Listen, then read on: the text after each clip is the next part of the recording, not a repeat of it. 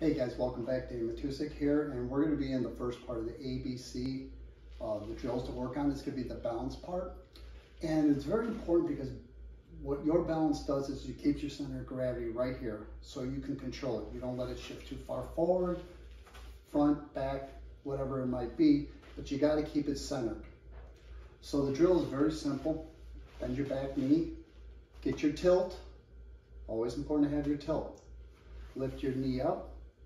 Rotate the hip, tap down on the ground, bring it back, rotate the hip, reset the knee, tap down.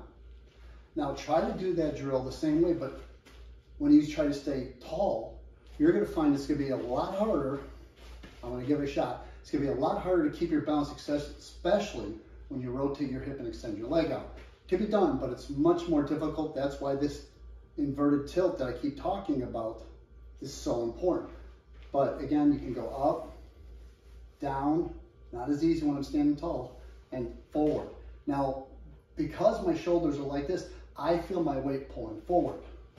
So again, make sure when you do this 10 times, get your shoulder tilt, pick it up, drop, rotate, tap your foot, bring it back, rotate, boom. Balance is the key.